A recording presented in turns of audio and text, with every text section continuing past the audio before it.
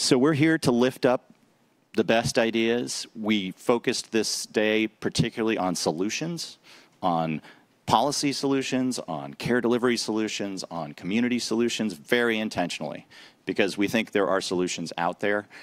We hope that out of this day, like-minded people like all of us can link arms to get to work on this. And of course, there are people working on this right now. And in fact, as a segue, that allows me to introduce our next speaker, Keita Franklin, who has been working on this for many years. Dr. Franklin is the Executive Director of Suicide Prevention for the U.S. Department of Veterans Affairs Office of Mental Health and Suicide Prevention. She serves as Principal Advisor to the VA leadership for all matters pertaining to suicide prevention. She leads a team of experts engaged in research, program evaluation, innovation, data and surveillance, and partnership. Before joining the VA, she served as Director of the Defense Suicide Prevention Office, where she was responsible for policy and oversight of the U.S. Department of Defense suicide prevention programs. And we know if anybody is concerned about this issue, it is the Department of Defense and Veterans Affairs. She is a licensed social worker who specializes in children and families. Yay, a fellow children and families person. Keita Franklin.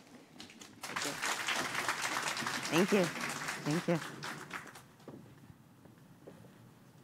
Okay, is somebody going to do the slides back there? Okay. Good morning, everyone. I'm happy to be here, and thank you to Kaiser Permanente for your leadership on this important issue. And I just appreciate the fact that I'm here this morning with so many unfamiliar faces.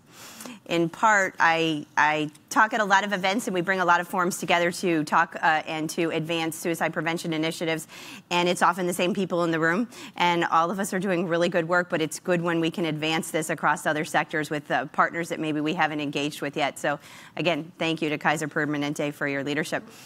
And I appreciate the opportunity to be here this morning as well, because I was just with the Veteran Affairs, the Veteran Administration Health Affairs leadership alongside colleagues from the Substance Abuse and Mental Health Services Administration and the NIMH, where we were able to address this issue of suicide before the United States Congress just this week, Monday night.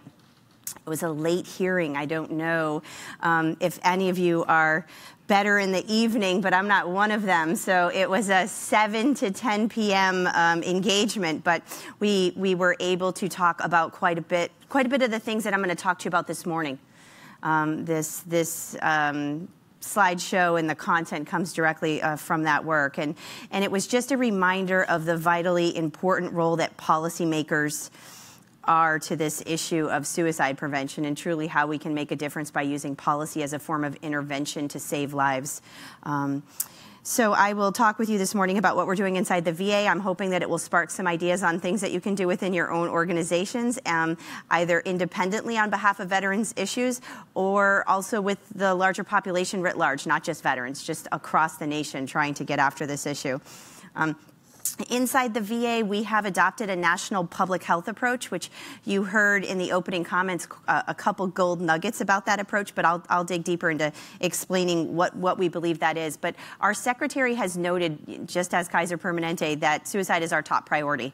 It's our top clinical priority, and I think that as a nation we could move the needle if every agency that engaged with veterans and with people in this space identified it as their top priority and then had a series of strategic actions that they were doing to get after this. So I want to jump into a couple of our important figures just to do some framing so people know what's going on within the veteran suicide space and what our data looks like. In part because that's what defines our approach. And so this is, you'll begin to learn why we're doing some of the things we're doing if you had a little bit of context about our approach.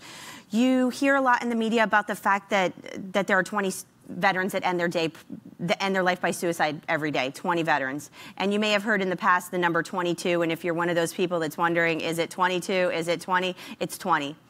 And so in past, there was some analysis done on a handful of states, and we generalized it years back across the entire U.S. population, and the analysis has progressed, and it's a 20-a-day figure. You should know in that figure that also includes active duty. About one of those out of the 20 are currently serving in the military. And you should know that about 3 of them are people that we refer to as never federally activated former Guard and Reserves members. And if people want to talk to me more about what that means, because it's a mouthful, please come see me. But these are our service members that get activated at the state level. They might help with things like fires in California and state level contingencies, and then they come out of those roles and down the road end their life by suicide. And we believe they're a unique population because they are not covered by VA health care. There may be a myth also that I think is important to clear up when we're talking about our veteran data. Not all veterans access health care through our healthcare organization. So I want to make sure folks know that actually there are 20 million veterans in the nation, and about 30% of them get their health care through the VA. And when I talk to the average public about this, they sometimes think every veteran automatically can come to the VA, and it's just not the case. So I never want to miss an opportunity to share that.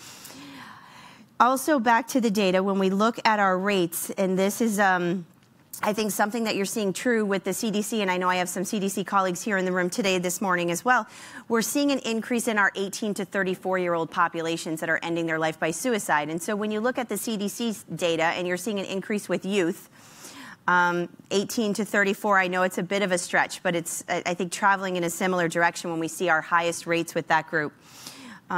We're also seeing our highest raw numbers with men over the age of 55. That's a similar statistic with our CDC counterparts as well, where you will hear them talking about men in the middle years.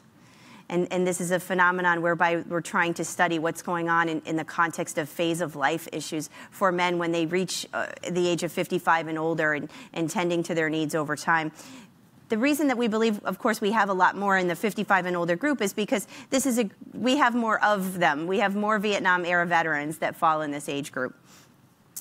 I also want to talk with you about female veterans. We have an increased rate when we compare our female veterans with non-veterans. Our rate is 1.0 times higher than the non-veteran rate. And this is concerning to us because typically you hear for years, those of you that have worked in the suicide field, you hear how women attempt more and women use less lethal means and men complete more and use very lethal means, like my colleague spoke about firearms, and I'm going to talk more about firearms. But with our veteran data, with female veterans completing more than their non-veteran counterpart, we are particularly concerned about this population and making sure that we're tending to them in the proper way in the context of perhaps if they have access to firearms in the way that their non-veteran counterpart may not, or familiarity with firearms, and also any other wartime experiences that may have contributed to their struggles after service. I also want to talk with you about the fact of how our veterans end their life by suicide. You see here on the slide, 69% do it with a privately owned firearm. And we have the other data by other methods, but this is our primary method. And so you can imagine in our strategy, we have a unique line of effort tied to protecting the environment, which is one of our questions on our safety plans, which truly gets after making sure that veterans are keeping their firearms stored properly and safely. And for all of us in the mental health field or behavioral health, you may struggle with how to talk about this, but this is something we definitely need to talk about. We can't avoid the conversation, and we have to find creative ways to make sure that it doesn't get into the political space when we discuss it, because it is truly about safety and making sure that we put time and distance between people at risk and any means with which they may harm themselves, whether that's medication or anything. So the way that we've laid out our approach inside the VA is to model it off of the National Academies of Medicine's approach for prevention. And so we have an effort, and I'm thinking many of you in the room might know this approach, so I'll skim through it rather quickly, but we have an effort underway to make sure we're preventing suicide amongst all 20 million veterans in the nation. And that involves a comprehensive lift to make sure we're tapping into a number of entities where they might live, work, and thrive. So we work with veterans with key messages, and I'll explain more some of the examples of that. But then we're also trying to work with those veterans that fall in that select group that have an increased level of risk based on what our data tells us. And I already talked to you about some of them. Women. I would also mention that we have a strategic focus on veterans that are in rural areas. If there was somebody standing here with me that were responsible for suicide prevention outside the veteran community, they would probably also be talking with you about rural struggles and access to care in rural areas and access to broadband and, bringing in creative IT technologies to rural areas and the host of things that happen. But equally so in that category falls people that are struggling with mental health issues at the group level, substance abuse issues, people that are known to us at risk based on what our data tells us. I talked to you about the never federally activated group of Guard and Reserve. They're in that group. And then our indicated work, which is working with veterans when they come to us in our hospital settings, which I believe is a bit of our bread and butter, and we're doing quite well. We have a number of evidence-based practices that we have a clinical practice guideline that we develop in partnership with DOD, and this is a standardized tool on how we do our therapies when people come into our medical settings and how we treat them. And I brought a number of other examples with me as well if we want to advance the slides, just to get your thinking going in the context of with your own organizations and what you're doing across these three buckets. Are you tending to your universal population, and are you tending to those that you know are at risk based on your data, and then are you doing your regular work when they come to you at the individual level? And these are a few examples on the slide. I offer to you just to highlight this year in the VA, we've made significant strides trying to do universal screening outside of mental health care. And so traditionally in times past, we were definitely doing good work. We would screen for mental health and suicide risk, when they showed up in our mental health clinics. And we just, this is great work. They show up for mental health care and we assess them for suicide risk. But what you see in the data is that people that end their life by suicide have touched a host of other clinics on the days and months leading up to their death. And we think of those as missed opportunities for engagements if we don't fully understand their risk level. So we've spent a significant amount of time in the last year making sure all of our specialty clinics and especially primary care doctors are trained in how to assess risk. And we have a sort of a three-step model, and it's available online. I can share it with folks if you're interested. And I know many in the room might do a similar methodology already, but know that it's a very simple single question, followed by the result of that question, a more comprehensive six or seven question, followed by a very specific safety plan. So this, I affectionately refer to it at work in our policy environment as this 1, 2, 3 punch, which is make sure we're following all three entities. And then we're collecting data across all three. How many screened positive on the first question? And then the results of that, how many still screened positive on the comprehensive scale? And then what were our safety plans, and what was our follow-through like related to those safety plans? And then I would also share with you that this year we've also made significant efforts to implement an aftercare model. So much about suicide prevention, I think, over the years is complicated and complex. There's never one reason that somebody ends their life. There's never 13 reasons. There's never... And so we do need bundled strategies, and that's what public health is all about. And we've spent significant time implementing a simple strategy, as complex as it is, a simple strategy called caring outreach. Maybe some of you have heard of it, whereby we're making phone calls to people after they leave our emergency room. You're telling me to use the clicker or say next slide. Okay, I got it. Very well, thank you. We're making aftercare phone calls when people leave our emergency rooms when they have elevated risk, and it's a simple intervention like that, calling them the following morning and calling them the third day and within the first week a number of times, and making sure that they've made those connections after they've left our ER to sustain their health care in the out weeks. It's an important approach, and we studied that out through one of our MYRICs and then implemented it enterprise-wide. So we'll go ahead to the next slide, please. Okay. I also would be remiss if I didn't tell you about this new work that's going on in the context of getting after suicide according to the data. We are working, this falls in the universal bucket, with something called the Mayors and Governors Challenge work. And this is where we put out a call to local mayors and governors, and we asked them to partner with us in the VA. And we looked at high burden areas. Where do veterans live? What are the high population density areas? And then where do we have high burdens of suicide? And then we brought those teams in. We asked them to come to D.C. in collaboration with SAMHSA, and we held a policy academy, and we taught them a number of the skills that I'm talking about right in this brief this morning. We taught them about the importance of transitions in and out of care. We're teaching them about safe messaging, about peer support, which I want to talk to you more about using their data locally to define their actions and activities, and about putting pen to paper on a local plan.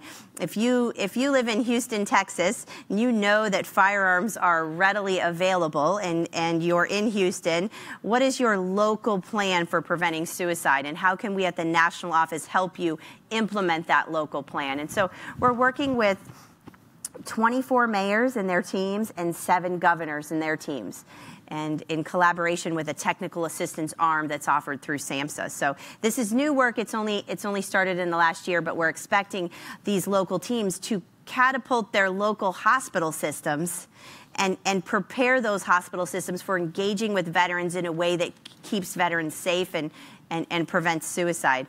And at the heart of this model is also another capability called SAVE. If you're not familiar with it, I have the website here. There's a nonprofit called Psych Armor that partnered with us to develop a very interactive, it is not death by PowerPoint or dry clinician talking on a screen. It's very interactive, and it's actually one of our own employees, Megan McCarthy, but talking about suicide risk and really explaining the ways to protect against it and what you can do. It's training for everyday people, not just medical providers. And we have a campaign, and I think the nation needs a campaign. May is Mental Health Awareness Month, and part of our suicide prevention campaign is just this, again, simple strategy on being there for veterans. It's called #BeThere. And this year you'll see our campaign roll out to these subpopulation groups that are at risk. For example, if we know rural veterans at risk, we're really trying to crawl all over rural America with our Be There campaign. And how can you be there for veterans that live in rural areas? 5 million of our 20 veterans live right in rural America. And so the way that you deliver health care in rural America might be different. And how are you able to be there for somebody with a mental health problem?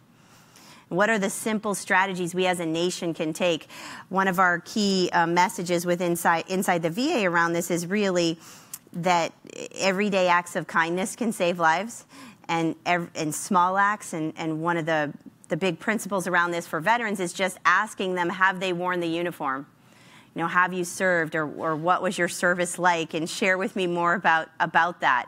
And that creating that type of culture of respect and of being humble on all that we don't know on what it means to deploy or operate in a war zone is definitely something that we can do to advance the cause when it comes to getting to know veterans and saving lives.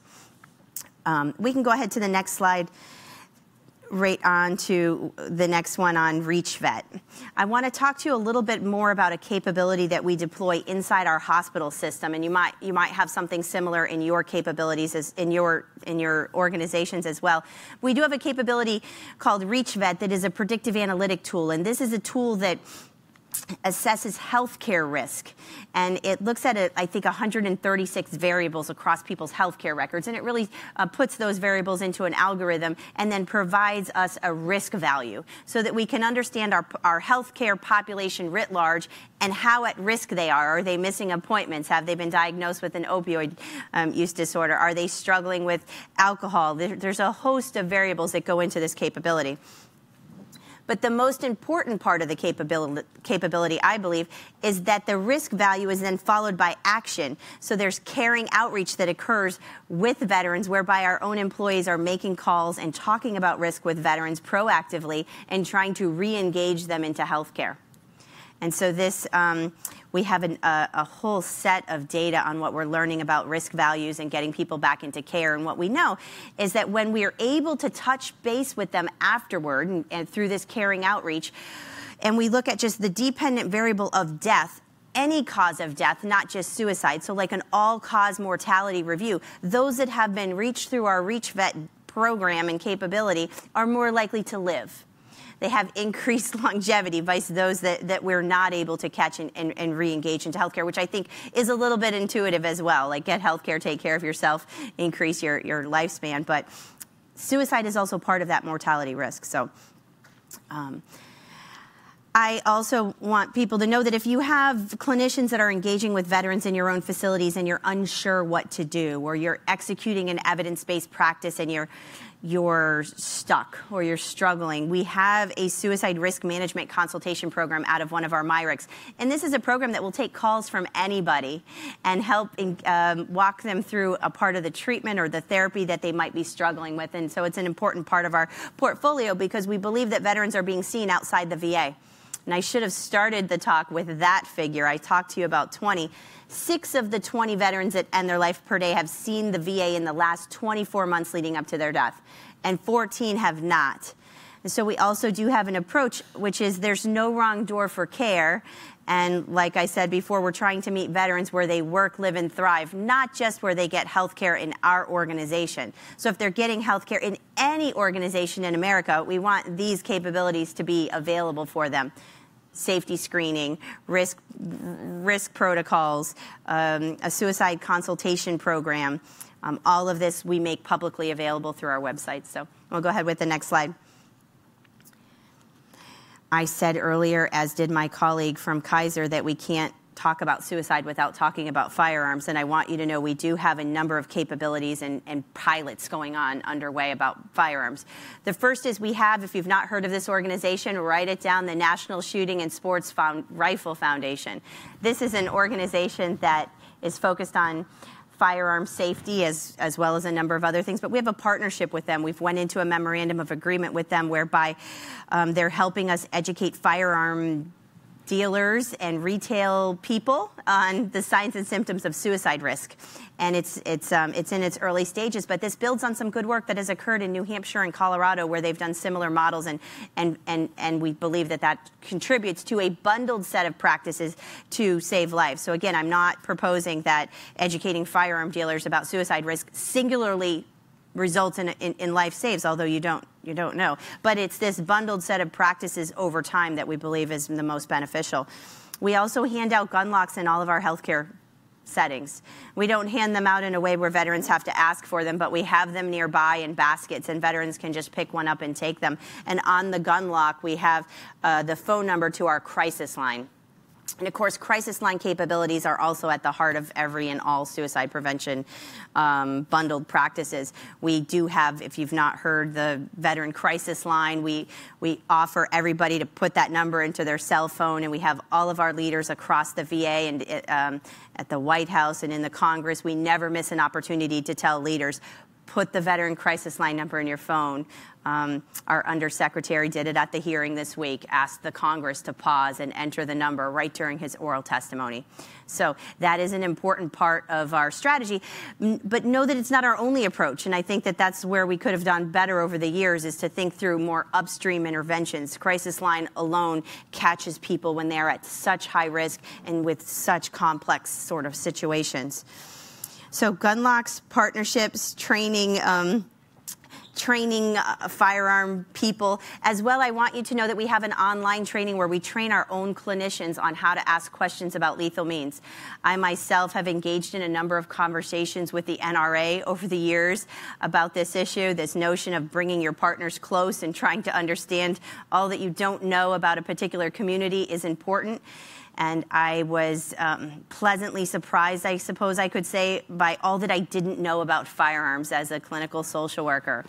And the fact that we might turn people off using the wrong words at the wrong time. And I could give you just a small example. When I was with the Department of Defense, it was not uncommon for us to have practices in our settings that were called lethal means restriction. And that would be a title of a policy. Lethal means restriction, with a group of service members that need their firearms and that think of their firearms quite fondly, if you will.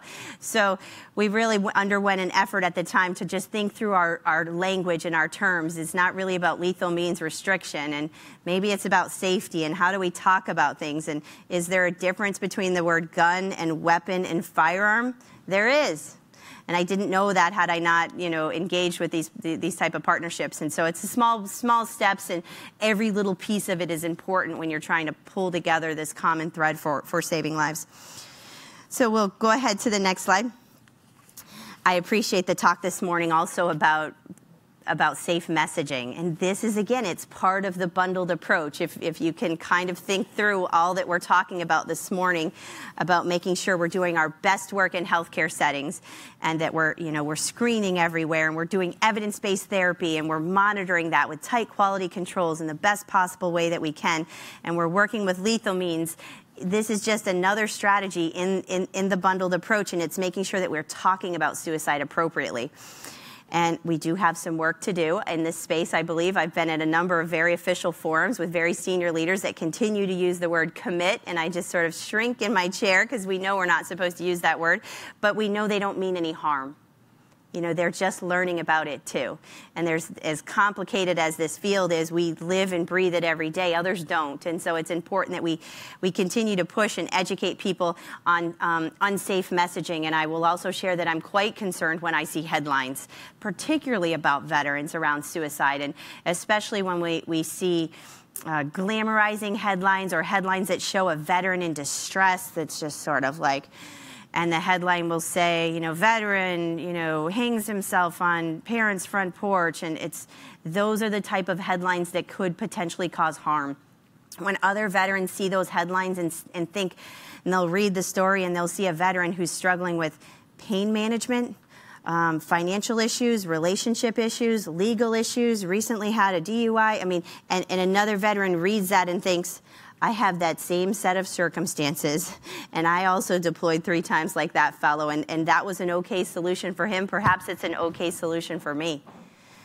And so we worry about that, and I also, as an administrator of programming inside a large organization, that is a large healthcare organization, that's sometimes a hard story to sell because people believe that we can solve suicide with healthcare solutions alone, and if we just had better therapy, and if we just had a better magic wand, we could just do better work with this. But I tell you that it does call for bundled approaches, and part of the bundled approaches are talking about it appropriately and the media doing their part to not glamorize. And had it not been for the good work of other researchers, I probably wouldn't believe that messaging mattered myself. I'm a clinician by training as well, but Maddie Gould out of Columbia does quite a bit of this work, and there are published studies that speak to the importance of this messaging. And then the nation has pushed out, I have Liz Neely here with me in the front, and she's worked with Colleen Carr, who's also here from the National Action Alliance, and the nation has pushed out under their leadership a guide for safe messaging. And so this is something you should have handy as well if you're engaging with the media or trying to do your own training on these subjects, because it is tricky, and we can make mistakes if we're not careful. Hand in hand with the next slide on talking and communicating with the media, now I think a 2019, or probably it should have been maybe a 2010 conversation, is social media and the role of social media on suicide prevention. And maybe some of you have seen this come out on the horizon where Facebook is getting more engaged. And maybe one back, I might have had you go too far on the slides. I'm sorry. And maybe there's not a specific slide on social media, but know that I want to share with you for a minute about social media. A couple of things about social media. The first is that people are putting their risks online. So you should know that and think through your own approaches. People are using coded language, and if you're interested in studying this more, pull up the work of Craig Bryant, a retired Air Force officer who's studied this out of the University of Utah. People are writing coded language. They might not write online things like, I want to end my life right now. But they are writing that they want the pain to go away. They're writing that they wish they could go to sleep and not wake up. And so these are serious issues, and it's not attention-seeking, based on what we know so far. The first time I took a brief about this, I will tell you, I was in California, and we had paid for a study, and I was receiving the results, and all I could think about was my own social media and things that I had seen, and people that were at risk, based on what I was learning on the brief. I mean, that night I made an important phone call to somebody that was at risk that I hadn't spoke to myself in over 20 years. Based on what I saw on some posts. So know that it is a very serious issue. Also, I see the field is trying to get after this with artificial intelligence. I'm not an artificial intelligence expert, but they're trying to look at words that appear on pages and match solutions and bring the crisis line number to the side and advertisements, and all of that is probably helpful and needed, and we'll probably continue as mental health professionals to engage in the artificial intelligence space in the out years, I suspect. Equally so, Facebook has an effort underway just to teach others. If you're worried about a post, they have this actionable technique, which shows whereby if you see a post and you're worried about it, you can click a button and it says, I'm worried about this post for the following reasons. And one of those reasons is harm to self. And so then Facebook will generate another pop-up message for you that will say, here's what you do about it. Here's the crisis line. Here's how to talk to your friend at risk. Every conversation, I know everybody in this room knows that when we're talking to people at risk, we must have them leave or not leave us with some sign of hope. And so Facebook really worked with some experts on designing what that language should be so that there's some dialogue around hope. Recovery is possible. I am here for you. Can I connect with you? At the heart of this is human connection when we're trying to save lives. Certainly, evidence-based practices, medication, therapy, and all of that. But at the heart of it is building clients' capacity for maintaining healthy social connections that carry them through life and make them feel less isolated and less like a burden on society and more like they have a sense of purpose, mission, belongingness, and meaning in their life. And this is why this work is so difficult, I believe, for veterans, although my colleagues that work outside the veteran space would be here giving the same talk on why it's so difficult for any of us. But veterans who have served for over 4 years or 20 years, and they've been in very important roles for the nation's security. And they've deployed and they've done missions, and they've had leadership positions that some of us, you would be surprised when you see these young 03 captains that are managing 200 troops, and they're about 24-year-olds themselves, and they're leading like none other, and then they get out of the military and they have a job that's less important to them. And they have less meaning and less purpose. And so this is a hard thing to balance. We're studying across the departments right now this notion of what it means to no longer wear the uniform socially. Like, we prepare people for leaving the military, making sure they transition well and they have a job and they know how to interview and they know how to buy a suit and dress for success, they even call it.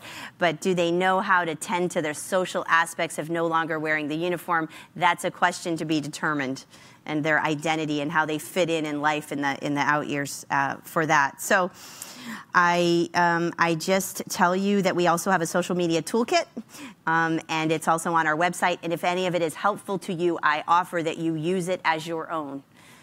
That is when we'll be doing good work, when we can just further advance these tools to get them everywhere and any place that touches veterans. So we can go to the system slides, and I'll cover it quickly.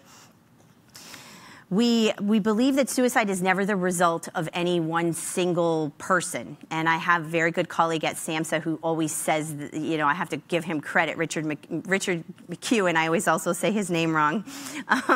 Richard talks about the fact that when somebody ends their life by suicide, it's and even when somebody's life is saved, it's never the miraculous result of a single therapist, and even though I wish it was. It's usually that their system was working well. And we all have a system. And so who's in their ecosystem? Is it their school, their church, their family, their neighborhood, their work? If there are gaps in their system and their system isn't working well, then that's when we see struggles, and we need to bolster their system. And so this is part of our approach, whereby we're trying to tend across systems. And tending across systems from the vantage point of a healthcare system is not easy.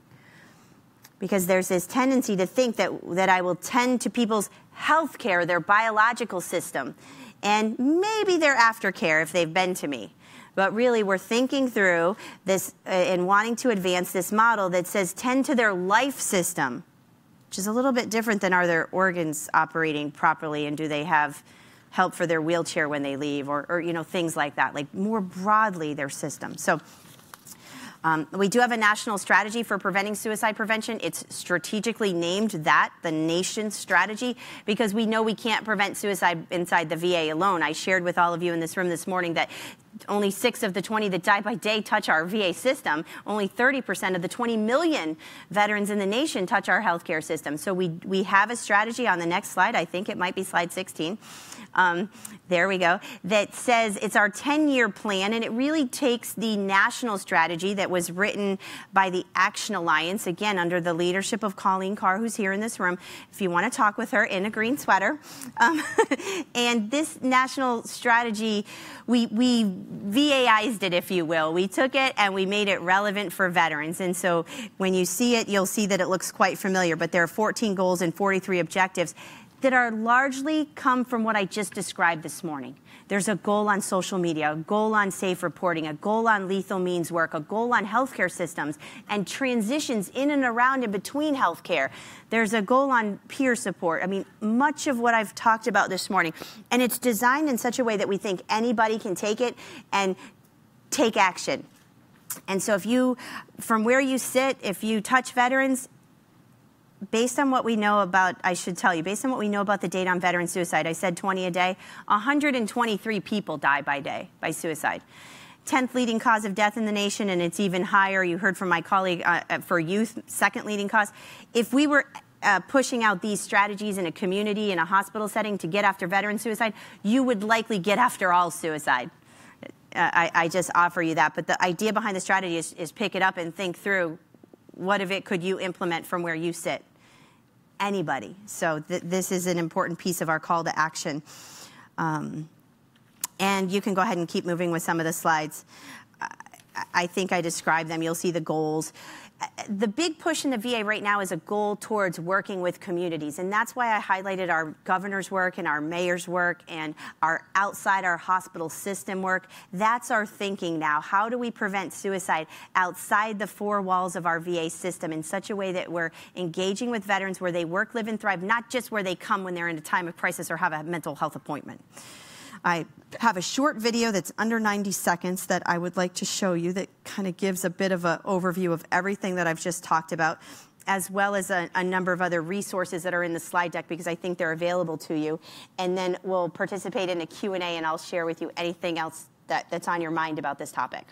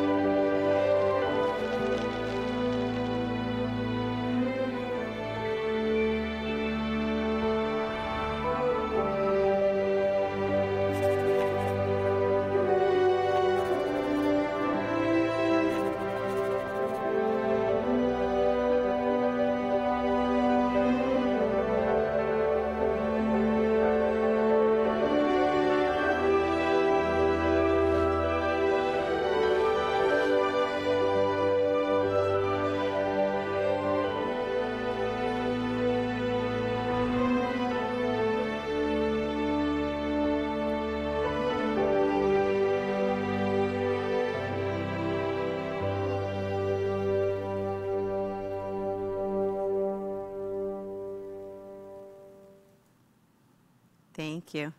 I think we'll go ahead and put the slide on the resources just so it's up in case people want to write anything down about that. Maybe? And we can also start Q&A if that's okay with you. Do you want me to stay up here? Okay, very well. Great, thank you. Okay. All right. So thank you very much, Dr. Franklin. That was incredible. So right now I'd like to encourage folks, if you have questions for Dr. Franklin, if you could go to one of the microphones, but I will kick us off. Okay. You talked a little bit about stigma, and I know Dr. Mordecai also mentioned stigma. And in the sort of veteran and active duty population, it would seem that stigma is a major barrier to overcome, not just for suicide prevention, but just to address other mental health issues as well. Can you talk a little bit about how stigma is being addressed? Yes, this is an important issue, and I'm glad that you asked the question so we can talk a little bit more about it, because it is a unique issue with the military and veteran culture, particularly tied to this notion where I think also over 10 to 18 plus years of war, there's been this emphasis on pull yourself up from your bootstraps, and even outside the military culture, I think there's a stigma tied to receiving mental health care. And one of the best ways that I see that we've made progress in this space has been when people with lived experience are willing to come forward and share their stories. And not only everyday people, which are critically important, come forward, but when leaders come forward. Mm-hmm. So when we see people like Patrick Kennedy come forward and talk about his struggle with substance use years back, or when we see military leaders come forward and talk about the fact that they've been in family therapy and that they've struggled with parenting, and after deployment when they were diagnosed with post-traumatic stress, that they were worried about how that impacted their children. And there is I have seen it where there's a room full of Marines and you can just see their eyes light up, whereby they recognize that, okay, maybe if this general is talking about this, maybe I can talk about it too, and I can come forward and share my story. So I think lived experience is helpful. I think language is helpful as well. We've made great strides trying to use paid media and social media campaigns where we've said things like, it's okay if you're not okay. Yeah. And you can't just say it, you have to mean it. Mm-hmm. And so when veterans and troops work in populations where they're struggling with their security clearance and they're worried that if they come forward with a mental health issue that it will impact their job, that makes this whole stigma conversation very complicated. I try myself to push the focus to getting help early intervention, and also successful stories of recovery to help move the needle on it. Great, thank you. But some in the room might have more to share about that too. So, Dr. Mordecai? Well, thank you for your comments. I thought you beautifully illustrated what we're trying to do today, which is policy solutions, community solutions, care delivery solutions. Mm-hmm. I had a question about, is it ReachVet? Yes. So we're also interested in predictive analytics and reaching out to people who are at high risk. We're a little concerned about what their reactions might be. So what kind of reactions have you seen when you reach out to people who maybe didn't know that you were doing predictive analytics on them and came up that they were at risk? Right. This is an important part of the model, and I'm happy to share it with you if you'd like, because it involved designing a very carefully written script. And the protocol must be followed carefully, because you can imagine on the receiving end of a phone call, you're assessing my risk. You put my weight into your variable and your little predictive algorithm. I didn't know you all were doing that, but thank you. And we can turn people off, particularly veterans who I think have a predisposition towards thinking that Big Brother is sort of watching them and things like that too. So we did have to be very careful and put it into our protocols on the front end for informed consent, and then also the language and the way that the caring outreach is done is very particular, and I'm happy to share it with you. Thanks. Yes. Okay. Yes, thanks. Well, good morning. Thank you so much. A terrific presentation. I'm John Auerbach from Trust for America's Health, and have been a public health person at local, state, and federal levels, and appreciate your characterization of the work as being public health related. Increasingly in public health, though, we're recognizing that a key part of our work needs to be paying particular attention to what gets referred to as the social determinants of health. But things related to economic opportunities, housing opportunities, efforts to combat racism and discrimination of different types. I suspect that those issues are issues that arise when you're reaching out to veterans in crises. And I wonder how are you incorporating the attention to those kinds of issues and needs in the work that you're doing? Yeah, it's an important question, and you're absolutely right. These social determinants of health play a big and important part. They're almost at the hub of the wheel of any public health approach. And one of the most important factors, economic. When you look at suicide risk across the board, everybody in the room should know that the economic factors play an important role. And I believe that's even more important with our veterans, because in some cases their economic factors are tied to their time in service. Mm-hmm. And do they have a disability, and are they receiving monthly compensation tied to that, or are they in the workforce? And we do have veterans that got out of the military after only 4 years, and veterans that served for 20+ years, and the whole gamut in between.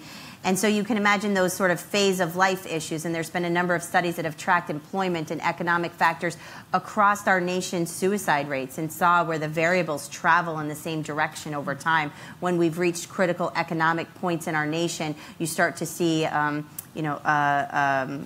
increase in suicide rates. And you'll even see areas, there's been some data that's published, a couple I'll tell you about, like in Puerto Rico, after they've had a national tragedy whereby the suicide rates went up. You'll see where the call center volume goes up in areas that have been crushed by economic issues. And it's not just economic. And so one of the things that we've done or tried to address here, this is very, very recently, and I don't know, some of you may be familiar, the current administration, the White House, has called for an executive order to come out, and they're calling it, it did come out, a whole of society approach to suicide prevention, whereby they're bringing in agencies like the Department of Labor, people that might not have traditionally known that their social determinant, if you will, has such an impact on suicide. People that work at Department of Labor might think that they're getting people jobs, but from where I sit, they need to get people meaningful jobs where they contribute and careers that matter to them. And so maybe I need to have more of those conversations with the Department of Labor. This executive order will call for all of government, every cabinet member, to come to the table with the White House and our secretary to take this whole of nation approach. Agriculture, Department of Energy. Who knew that the Department of Energy is sitting on a treasure trove of data that we can tap into in a more strategic way? So I think that in the future we could see better outcomes when we bring in a whole of society approach to the table on recognizing the role of their social determinant as it applies to work that's most important to me and us. But yes, so I want to thank you, yes, Dr. Franklin, for an amazing job. And yes, we got the little signs. We got the signs. And thank you for the questions. Yes, thank you, guys. I'll be here all morning. Yes, so thank you. This is good. Thank you so much. Thank you.